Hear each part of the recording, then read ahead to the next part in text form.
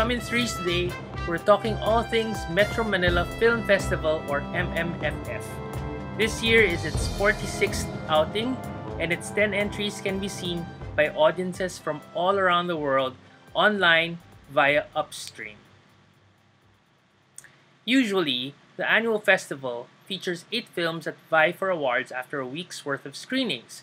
In recent years, after that first week, they would then allow additional films to screen, like a special exhibition outside of the main event. During these 2 weeks starting from Christmas Day, no foreign films can be shown in Philippine theaters. Pre-pandemic times, if there was a mega blockbuster Hollywood film that had a global release date within the period MMFF is ongoing, it would have to release ahead of the MMFF or wait until MMFF is done in early January. Sometimes, we would get really interesting films out of this festival. I would say maybe 25% of the films are usually good and possibly groundbreaking or at least innovative. And then 50% are same old, and then the last 25% are the even older formula films, grating, trying hard to get even a little something of value in there, pandering, uninspired and uninspiring, but mysteriously highly entertaining fare that droves of fans and families come out to watch. Let's judge the 10 entries now. Coming Home, starring Jingoy Estrada, Sylvia Sanchez, Edgar Allan Guzman, from Maverick Films, ALV Films, director Adolfo Alex Jr., and it's a family drama. So we all know Jingoy Estrada, Sylvia Sanchez, Edgar Allan Guzman, relatively young actor. I think Jingoy won a Best Actor award, some other MMFF. Adolfo Alex Jr. is a respected director. So I would put this in the same old. Fangirl, Paolo Avellino and Charlie Dizon, from Black Sheep Productions and other production outfits. From director Antoinette Jadawan, it's a drama. I've seen the trailer. I've seen 2 trailers, Fangirl and Magic Land. So this I would categorize into the innovative category, along with The Boy Foretold by the Stars, starring Adrian Lindayag and Kian Johnson, from Clever Minds, director Dolly Dulu, which is a romantic comedy, Boy Foretold by the Stars. So I chose those 2 as the sort of innovative ones because they focus on just 2 main characters. I have not seen the trailer for The Boy Foretold, but it sounds like, I don't know, maybe a BL film. But if it focuses on just the 2 main characters, then so the MMFF is usually like the films are made up of like ensembles, groups of actors. It's a chance for them to be in a film within the year in a sort of big festival. So it's a big deal for the actors here in the Philippines to be in one of these productions. So maybe it's partly because not being able to shoot in for more people at the same time or together or in location. So some of these films opted to have to have less people in the cast and focus on the main characters. And hopefully the story is good. Isa Pang Baghari, starring Nora Honor, Philip Salvador, Michael De Mesa, from Heaven's Best Entertainment, director Joel Lamangan, family drama. So I put this in the middle. Magic Land, Mix Cuaderno, Elijah Alejo, June Urbano from Bright Light Leisure Productions and Galiaga Reyes Films. So Galiaga and Reyes are usually the fantasy directors for Regal Films. This film Magic Land is directed by Christian Acuna. It's a fantasy adventure. So um I've seen the trailer. I'm trying to remember. There are some elements that I would say are innovative, but I think I think the story is what is really new, or um, it's about like if you play Mobile Legends or League of Legends or that sort of chic. It's like these kids going into the game. These are the one of some of the best players of the game. They go into the game to try to win it. So there have been these types of movies before. So not very innovative, but for Filipinos, it might still be quite um, nice to see that we're really moving into more animation, digital special effects, etc., etc. So I'm I'm hoping for the best for Magic Land. It's at the upper tier, almost the top 25% of my picks. So top middle.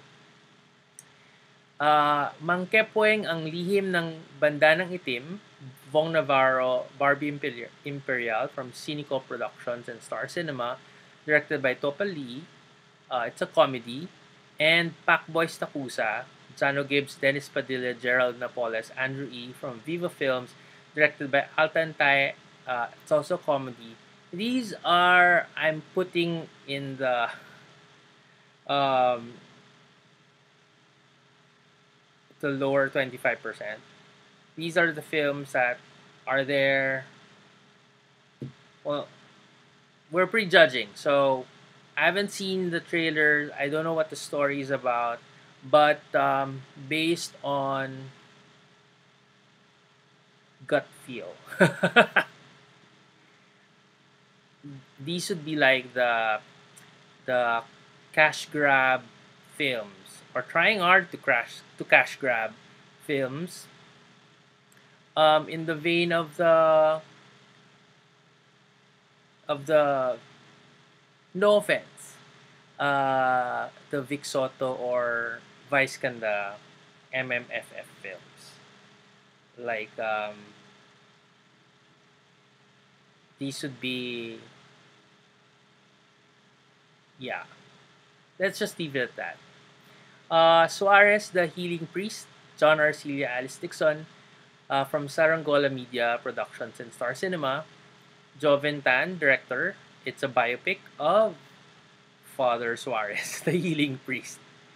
Tagpuan with Alfred Vargas, Isa Calzado, Shaina Magdayo, Alternative Vision Media, Mac Alejandre, and It's a Romance. And the last one from Regal Entertainment, The Missing, starring Joseph Marco, Malso Campo, Ritz Azul, directed by Isi Ferrer. It's a horror. So these three that I just mentioned, I would put in the middle also, the 50%. Regal Entertainment is known for its horror films during MMFF, like Shake Rattle and Roll series.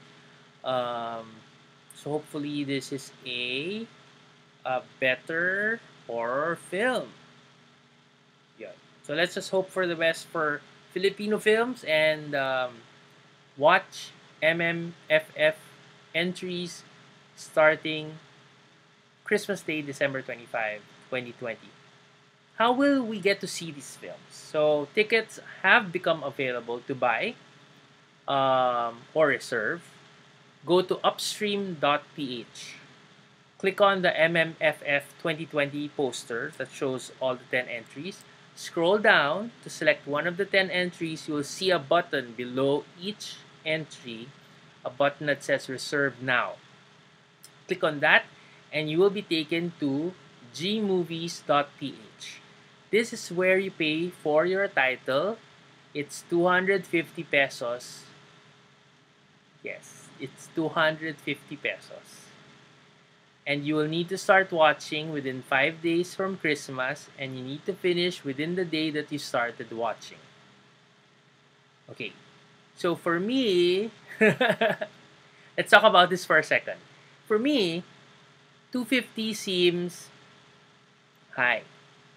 I mean, if you want more people to watch more films out of the 10, you can, but of course, I don't know how much the expenses are for getting these online, right? So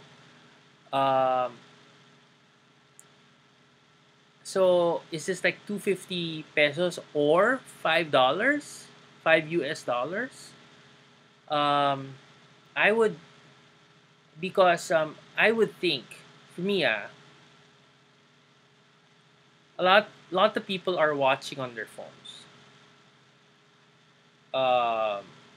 So you won't be able to enjoy it like in a bigger screen unless you set up something like from a computer, projecting to a TV, something like that.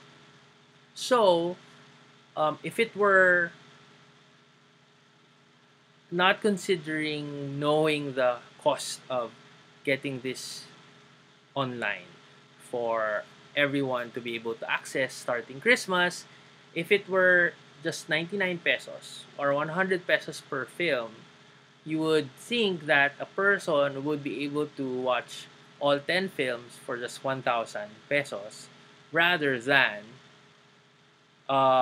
if it's 250, you'll only choose which ones you're going to watch.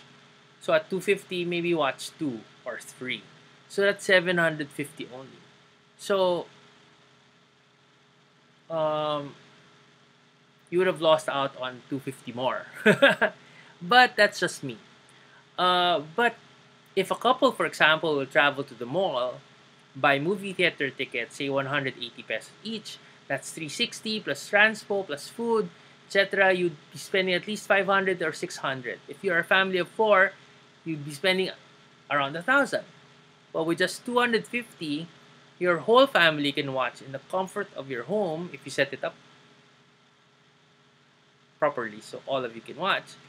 You can invite your cousins, keeping to the safety protocols, charge them a little or have them bring food and drinks, and you all can have a good time together watching our festival films. That's my positive spin on this.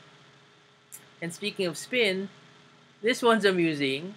One of the films, Fangirl, put out a promotion revealing the male lead star as frontal nudity in the film. What's the film board rating?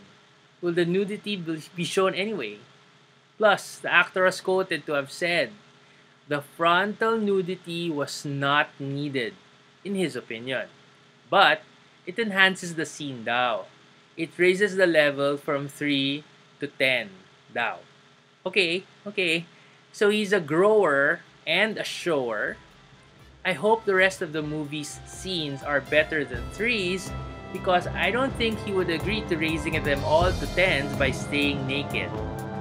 Although, that might gain him more fans. Chat with you again soon on our next Coming THREES. Let's do what good we can. Hey friends, frenemies, titas, lovers, and pakialamerons. Thanks for watching Paki News Now. We have a lot of other videos for you to enjoy, so if you could kindly subscribe, that will help us out a lot. Please take care, and let's all do what good we can.